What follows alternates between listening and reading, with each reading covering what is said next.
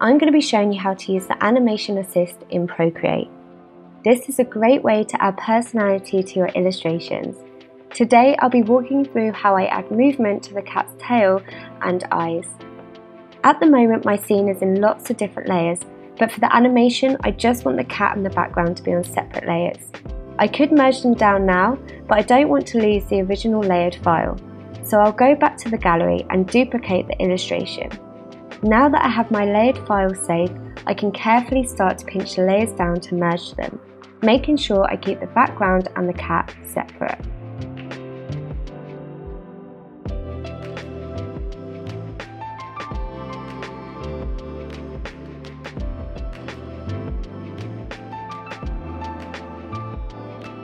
So now that you've merged them, you should have two separate layers, one with the cat and one with the background. So I'll head over to the spanner here and then go to Canvas and turn on Animation Assist. Before we get started, I'm going to click on the frame and turn this to background. This way it will make sure my background layer is going to be on all the frames of my animation. I'll then go to my cat layer and duplicate it. I'll start to remove the tail, and now that I've got Animation Assist turned on, you can see that the frame below has become an onion skin, and this is going to help show us where to put the next frame. And before I trace over this frame, I'm going to duplicate the cat without a tail, so I've always got a copy of that. Then I'll go back to this layer and I'll start to draw a slightly different tail on top. So I want to make sure the line is coming out of the same place as the tail before, but I want movement in the tip of the tail. So I'm going to slightly change that up. And then I'll fill it in. So I'm just got to get that really neat. And as you can see, I haven't completely traced it because I want it to slowly move.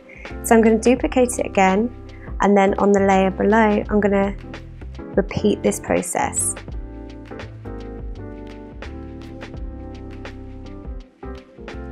So take your time with this.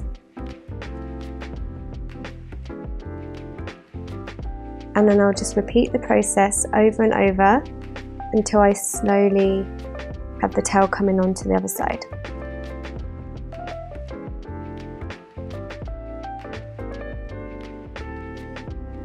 If you're still unsure on how it moves, then you can check out some videos online, or if you have your own cat, maybe you can watch your cat's tail.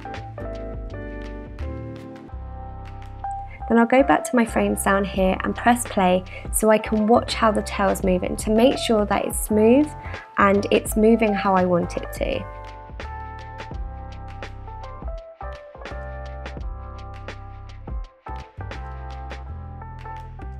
So it's getting quite hard to see where to draw next just because there's so many layers here. So I'm just going to go to settings and put down my onion skin frames from 6 to 2. And that way it will only show the 2 onion skins below this frame.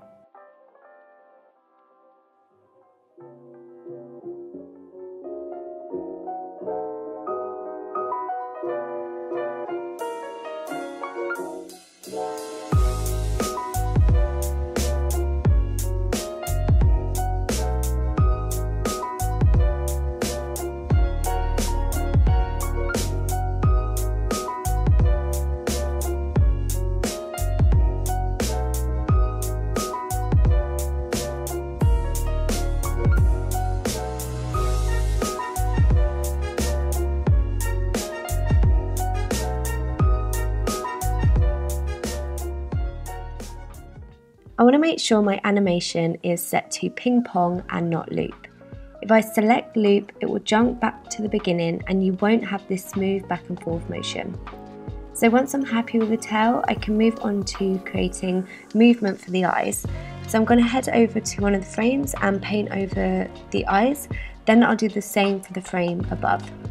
This way it will keep the blink for slightly longer. I'm just going to see what my cat looks like if I add another blink further on.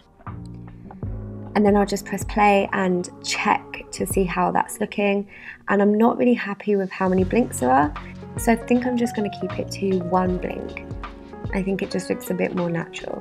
So it's completely up to you how long you have the wink for. Maybe you want to do it a bit longer, or if you want to have it even quicker, then just have 1 frame without the eyes.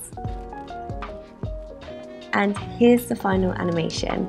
So I hope you guys were able to follow along and you have all the tools now to bring your illustrations to life. I can't wait to see what you guys come up with.